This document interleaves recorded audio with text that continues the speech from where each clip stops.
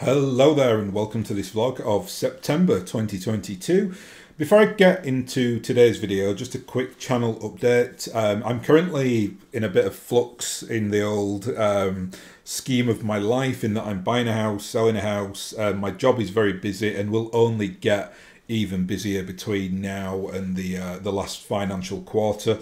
So my schedule over the next few months may be very thrown off. Been trying to kind of do that Friday recording every week, but last week I failed because I got called away on a work thing and just couldn't sit down and record, unfortunately. So you may see some of that happening over the next few months. I don't like doing that. I do like to keep a regular regime, but my, just the way the cookie crumbles, I'm afraid. However, once I'm kind of down in my new abode and we get into next year, things should start to settle down a lot more, and at that point I should get back to some kind of regular routine. I think what's important to say though is, like, and because I have a lot of respect for BattleTech, I don't just want to keep making videos where there's no real like structure or research behind them, just to kind of keep putting them out. So that's an important factor. Though I do think what I will try to do instead is focus on the Kickstarter stuff, because that's, I mean, I'm not on Catalyst Games Labs like schedule releasing priority, unfortunately, so they don't give me any advance warning. So I find out when you guys find out, and then if I see that and I'm around, I'll make like a quick fire video about it.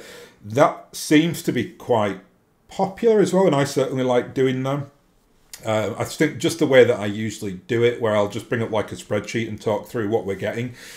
You know, again, I could be wrong here, but I think people generally like that, not to necessarily see me speaking, but they've got a reference then. They can see it in kind of black and white in terms of what's coming out. And, you know, and I'm pretty meticulous, so I'll put like the year date of mech release and the tonnage and whether it's jump capable and stuff like that. So it just gives you, you know, a little bit more data than just kind of a random list that you'd find on Discord or, you know, wherever, at Reddit, wherever else you get your BattleTech information.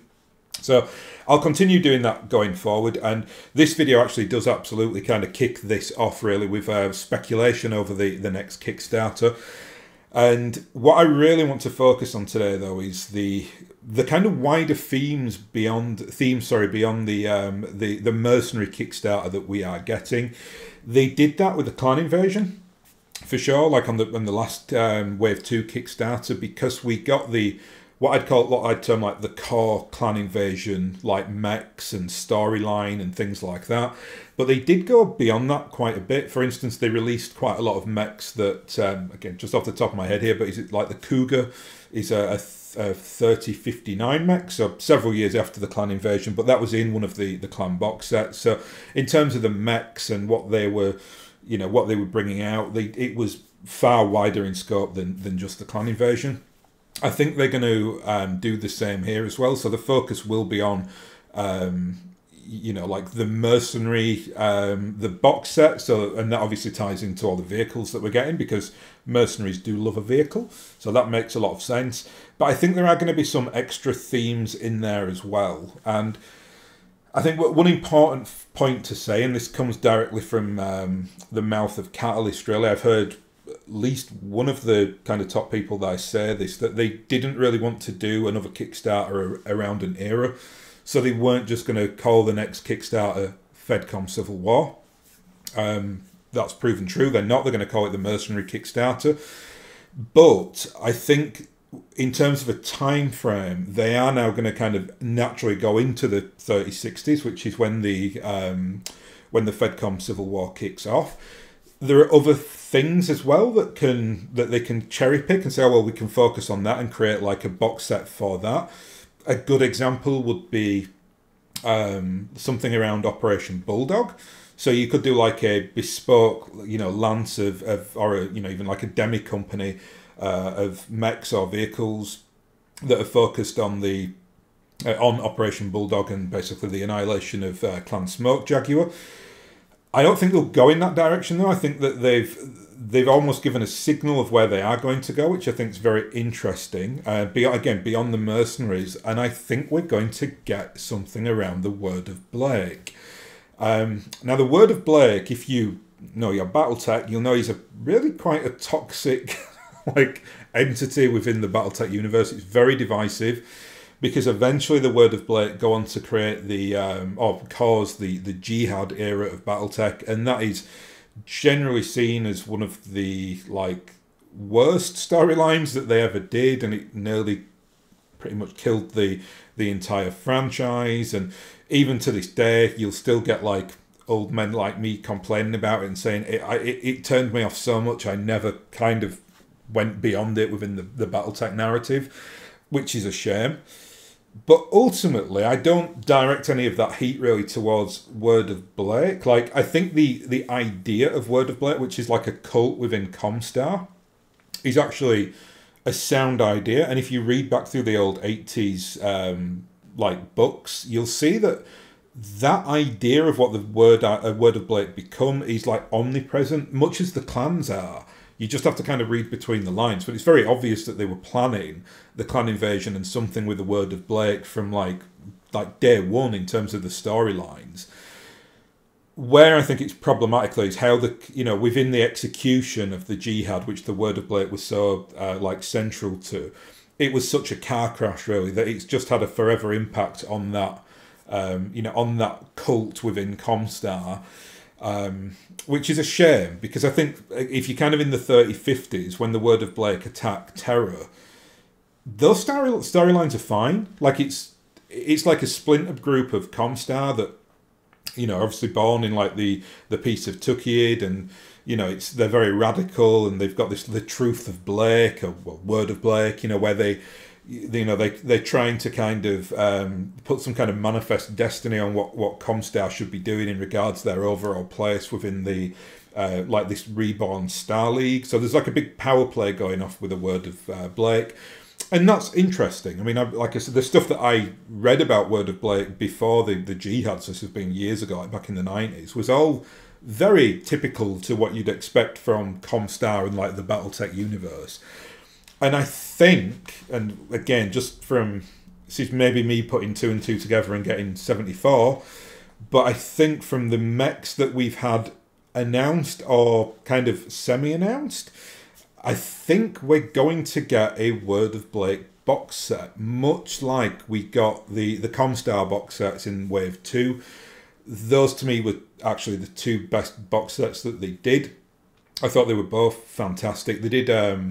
just trying to remember from memory the names. It was the Level 2 Commander Demi Company. I call it a Demi Company. I think they just called it like a Lance Pack. And then there was the Battle Lance Pack as well, and it was 6 mechs. And they were both fantastic. You got mechs like the Guillotine, the King Crab, the Black Knight, the Mongoose, the Mercury, the Sentinel, amongst others. It was just a very good value box set, and if you like that era, and you kind of, especially if you like bought the Tukiid book, of which there's a poster up there, so if you bought that book with that Black Knight Clanbuster variant there on the front, you can actually get a lot of those mechs into those forces because they were very like Comstar mechs. But there were only 12 of them. And Comstar, if you know your BattleTech lore, they were kind of harbouring back a lot of mechs that only kind of saw light of day again during the clan invasion. Things like the Mercury, I think was generally seen as like a lost mech. Some weren't like that, like the Mongoose. I think the Free Worlds League had the one of the factories that like pumped out the Mongoose, so you can still find the Mongoose within like Free Worlds League forces in the Succession War era. Although no doubt it will be the Succession War Junker version that they are using. Comstar though came back and were like, yeah, we're gonna go to war at Tukiid and we're gonna bring all these amazing mechs back, but we only got 12 of them. And from what I can see, and this is just, anecdotal from me, but Comstar is a very, very popular force to play within the wider BattleTech community, which I understand because they are pretty cool. The mechs are all in white, which is, you've got to learn how to paint white. It's not the easiest thing to do. But the mechs are great, and they really they do go toe-to-toe with the clan mechs during the clan invasion because they generally have better numbers. and all those mechs have been specced up. Well, maybe not all of them, but the vast majority have got like double heat sinks and ferrofibrous armour. And like the Black Knight that you can see, keep pointing the wrong way, that you can see up there, it's got a big sword in its left hand. So, and that the clans really don't like it up them either in terms of like melee combat. So that's, you know, little things like that just make the like Comstar or Comguard forces cool. Now, I think we're going to almost get like a second part of that, and the only way that they can really go is within really to do the Word of Blake. And the reason I think this is because we have had 3 mechs confirmed now, or at least the designs have been confirmed, but they've not confirmed the box sets. But I think, you know, Catalyst Game Labs are doing this as a bit of a surprise, which I'm going to try and get in front of here. Because if you go through the mechs that we have a suspicion that we're going to get, there are 3. I'm just going to be looking over here because I've got all of my notes over on this screen. But we've got the Grand Crusader, the Raijin, and the Nexus, or it's also known as the Star Python as well. These are all mechs that you affiliate with the Word of Blake. So, for instance, in this, the Grand Crusader is a 3053 mech, and the Word of Blake is... the concept of the Word of Blake's around for a long time, but the kind of entity that is a militaristic organisation with a power play going on kind of comes around during the Peace of Tukiad. All these mechs, the Grand Crusader 3053, the Raijin 3052, and the Nexus 3055 are all in that zonal period between the end of the clan invasion and the time that the Word of Blake invade Terra, which I want to say is 3057 off the top of my head. So, you know, they're kind of building their armies at this time and designing these new mechs. They're not all new. Some of them are like chassis built off other mechs that, you know, were created during like the Star League era, things like that. I mean, you very rarely get...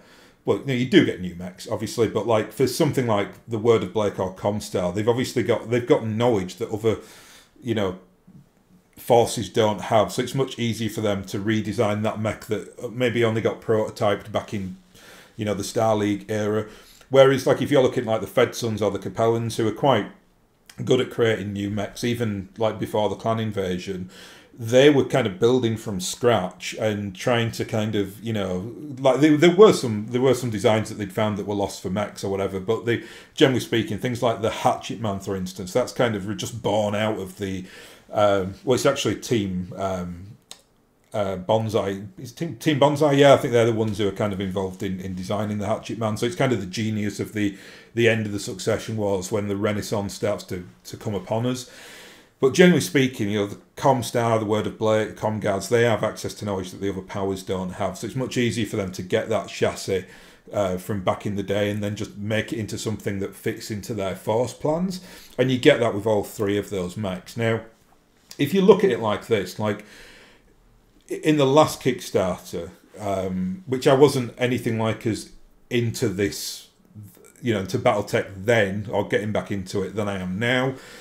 But I've kind of heard like some of the mechs, like the Comstar packs, I don't think they announced that, you know, like early on in the day. It was something where either it was done as an unlock on the, which I can't remember, it might have been an unlock on the Kickstarter when it got over a certain amount, or they may have had that in the works for a while and announced it. I just can't remember. But my point is that a lot of the mechs that they were bringing out were just kind of, oh yeah, by the way, we're doing this as well.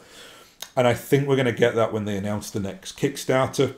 And the ones that they have announced, but don't have a box set for, I've actually done a video on the box sets already. I think that was about 4 or 5 weeks ago. So if you want to kind of know exactly what we're getting with most of the box sets for the vehicles and the mechs, you can go find that one.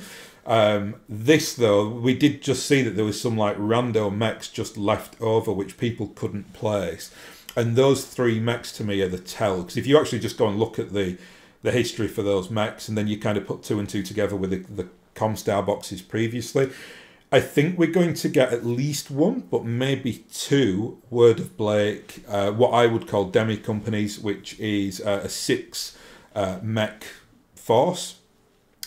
And that, again, it acts as a nice part 2 to what they were doing on the last Kickstarter, but it also gives them a chance to introduce some mechs that we all desperately want, or I certainly want, that are affiliated to Comstar but just didn't make it into those Comguard box sets. The best example of which is the Kintaro.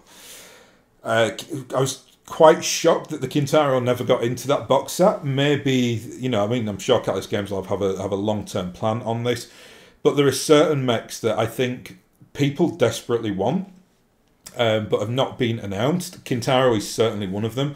The other one, which is now being fixed, is the Vindicator. That's in the new beginners box set, which is available now.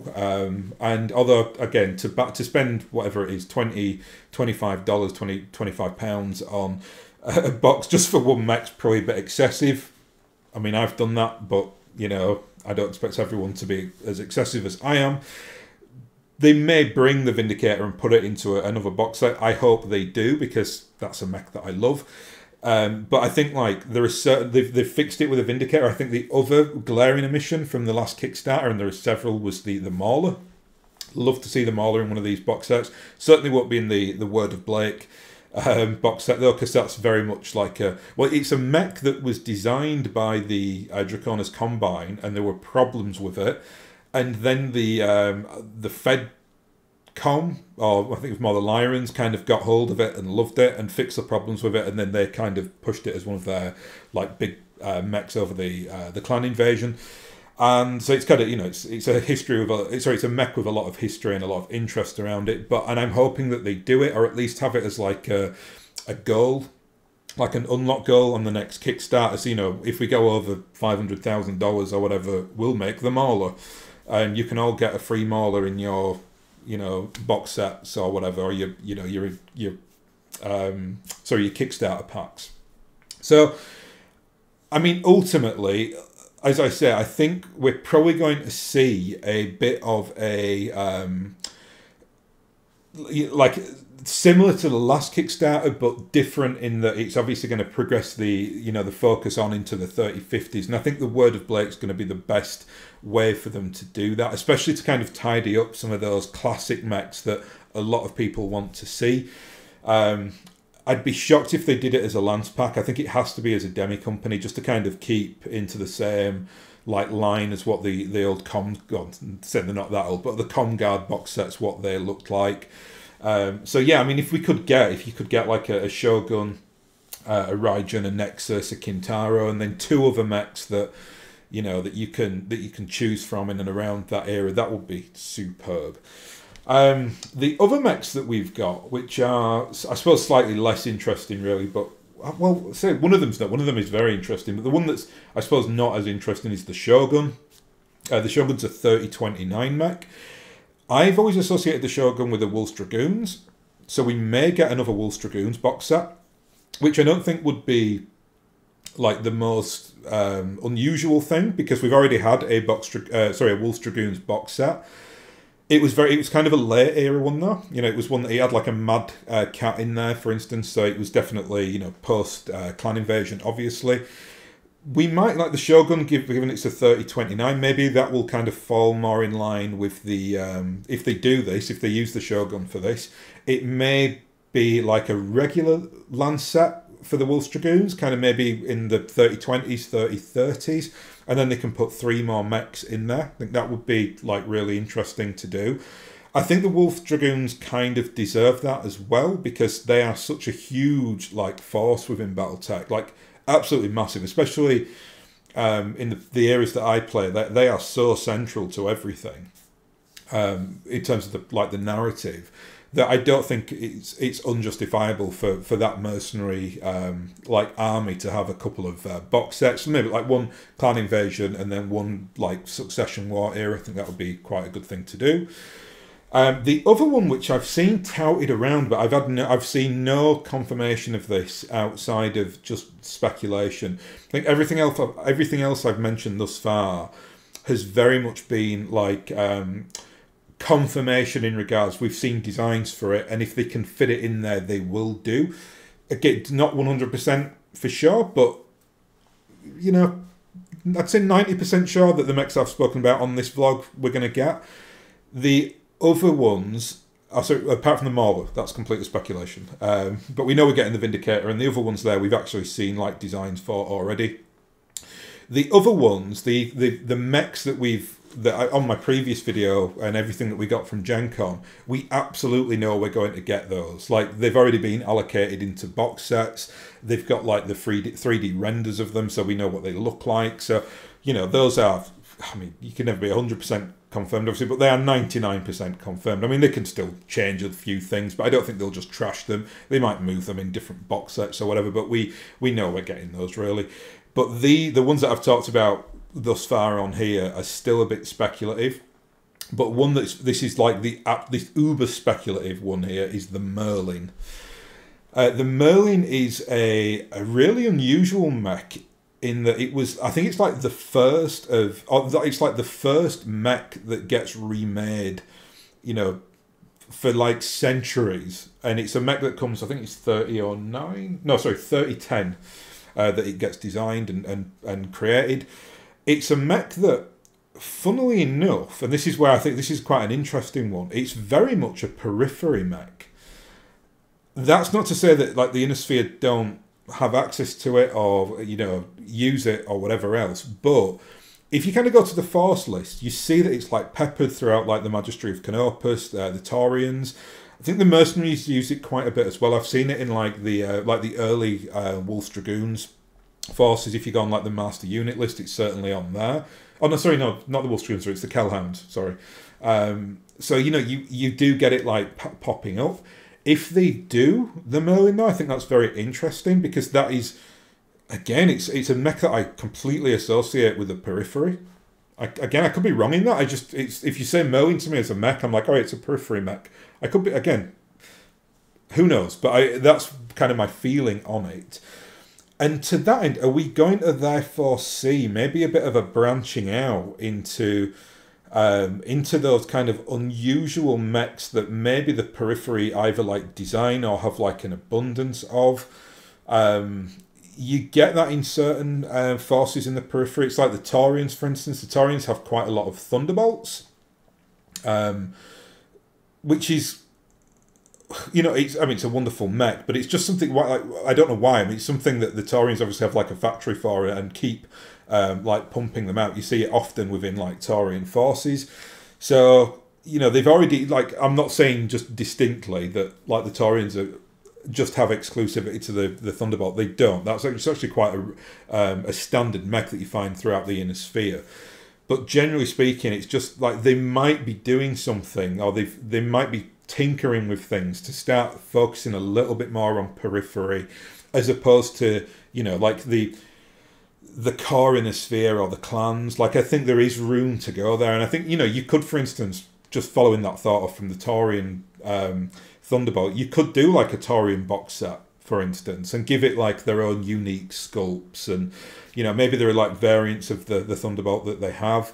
I'm not saying they're going to do that in this Kickstarter. In fact, I think that would be like probably a bridge too far for them, because they're just focusing on the mercenary side of it. But just interesting that we're getting, or we think we might be getting a mech that is so associated with periphery forces.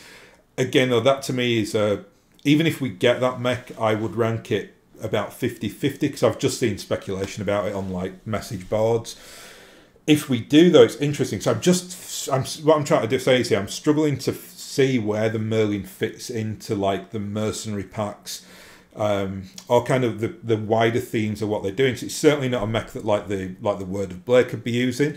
The Word of Blade designed their own mechs, really, or used those older mechs from the Star League, and the Merlin's like completely separate to that. It's a mech that was created in 3010, in like a new wave of mechs coming around.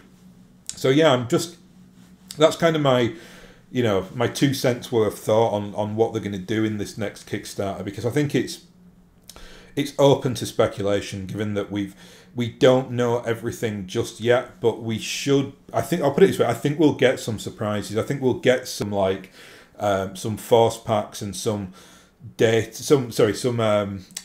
like mechs that come around that will surprise us quite a little bit. I feel like they've got a lot of goodwill in the bank, and they've, you know, given that this is like an interest-free loan that they're getting basically, and they know that it's going to work and they know that people will back it, I think they can be more creative is what I'm trying to say. So I think, and they did a lot of that testing, I think, in the last Kickstarter, like doing the ComGuard box sets.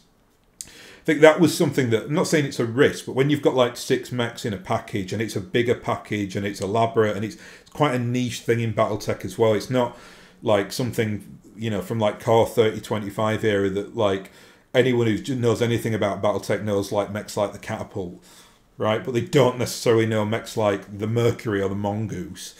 So it's a bit more of a risk, but it seems to have paid off. So I think we'll start to get more obscure random things being thrown at us, and hopefully it will all be in the unlock system of the Kickstarter, which is going to be really fun to see when they actually announce it.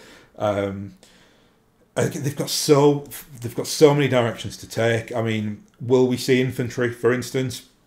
I think we absolutely know that we're going to, although we've not seen any of the designs for it to my knowledge, we absolutely know we're going to get Inner Sphere battle armor. The theory is that that's going to come in the mercenary box set that will be kind of the cornerstone of the next Kickstarter. You might get like 2 squads of it in there. I also imagine they'll do like their own box set for it, like the Elementals got in the last Clan Invasion Kickstarter. But will we get regular infantry? Just a quick thought on that one, because a lot of people love infantry. In fact, I really enjoy playing with infantry. They add a real extra dimension to your game. But I think if you'd have asked me 2 years ago, I would have said yes, they need to do it, because the infantry, the 6mm infantry for BattleTech, the old like metal sculpts of it, they're unusable. They're absolutely awful. I had some of them and just binned them because they were just so terrible.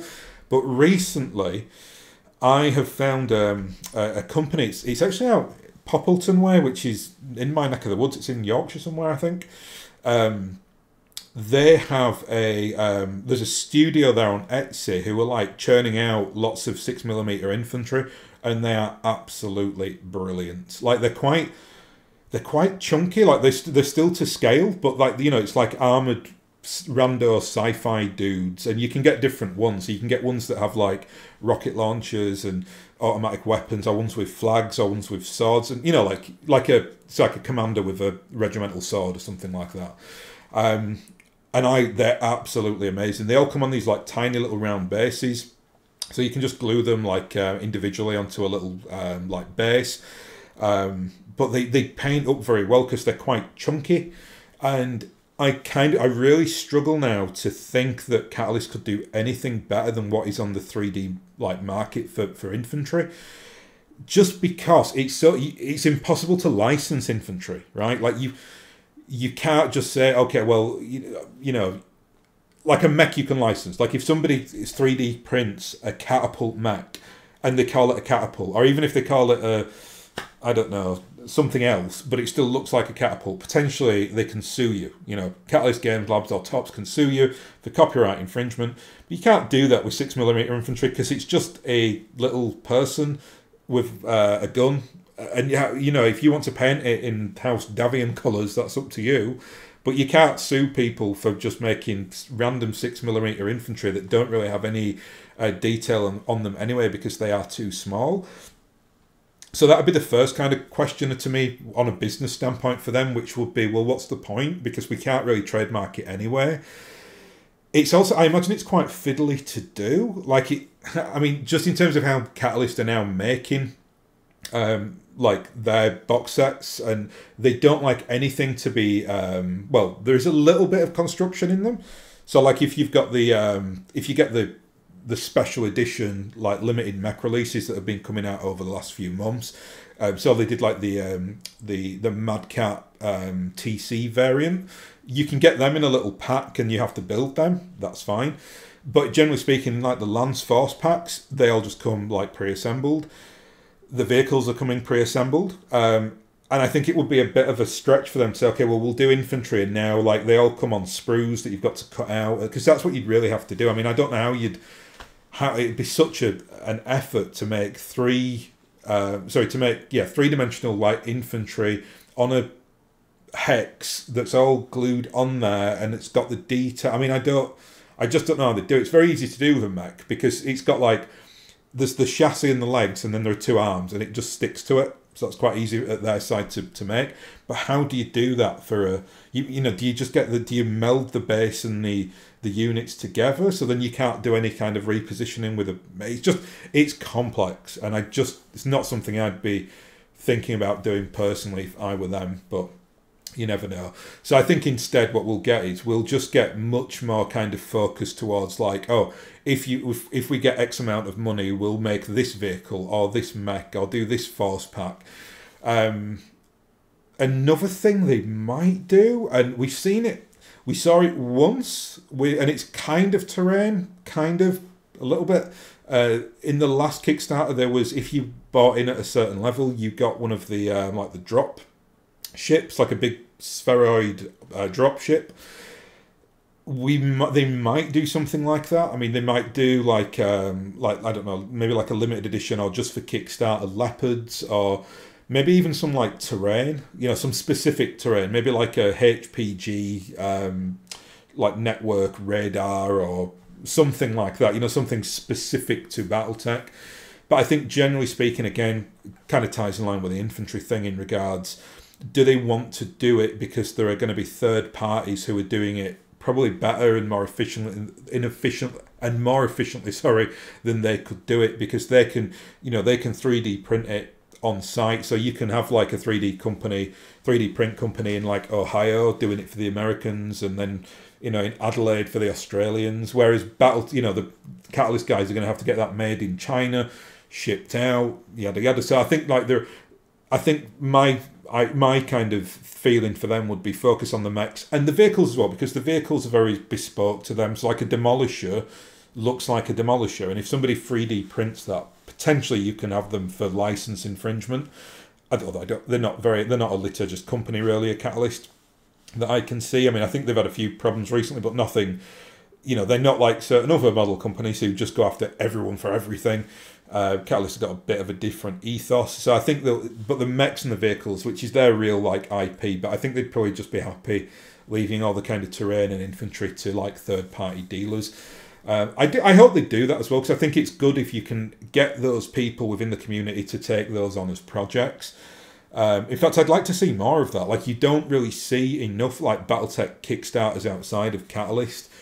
Not that you'd call it BattleTech, because again, that would probably be quite controversial, but you could, you know, like you see them doing like the files for terrain and things like that, but you never get like, oh, we're doing a Kickstarter and we'll actually deliver you the terrain. You know, we'll print it all out and then send you it. Give us, I don't know, $200 on a Kickstarter or whatever, and we'll sort that out. I'd absolutely be up for that.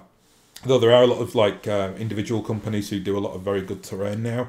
But I think generally speaking, this Kickstarter is going to be focused, you know, as it should be, on the mechs and the vehicles. But expect some surprises. Anyway, I think that's the key takeaway. And I think that the Word of Blake thing is going to be, well, I think it will shock people because the Word of Blake's quite toxic. But I'm not going to say I'm confident about my prediction. I'd probably give what I'm saying here like a 60% chance of happening. But I do hope they do it. I hope they do it as well. And this is going to sound a bit weird, given that I don't really play beyond the FedCom Civil War. But I am willing to learn, and I'm not so old and gripey that I'm just like, no, I won't have anything to do with it whatsoever. If they do a Word of Blake box set, it will force me to learn probably more about the Word of Blake than I want to know, because I'll want to build the force pack and everything else. So I think it could be kind of a soft sell for us older players to get us back into the, you know, I'll get us progressing into the narrative a bit more. And I think, I mean, I'll put it to you this way. I really, really hope that if they keep doing Kickstarters, which I think they will, I think they're going to go on for a few years, I'd hope that within like 2 or 3 Kickstarters, they start doing the Ilkhan era and just kind of bite the bullet on it and just say, right, well, now we're going into 3151. And that's it. You know, we have literally given you everything from the history of BattleTech. So now we're going to concentrate on the new stuff that we can try to bring new players into. And if they do that, I think that's the thing that will absolutely get me into the new era. At the moment, though, like, it's difficult because obviously all the Kickstarter is focused so much on the era that I love anyway. I don't want to move from that. It's very safe ground for me. And I think a lot of people feel like that who are A, open-minded, but B, have got some kind of bias towards where they play, which I certainly do. Anyway, there you are. That's my little speculative piece for this week. I'm recording this earlier in the week. It will go out on Friday, so I'm kind of desperately hoping they don't make any announcements between here and now. Otherwise, I'm going to have to go and delete this video. So if you never see this, that's why. But that's not the case, is it? Because you are going to be seeing this. So if you do see this, they haven't announced anything just yet, or certainly not by Thursday evening. Right, I'll stop it there anyway. So thank you very much for watching, and I'll hopefully catch you again next time.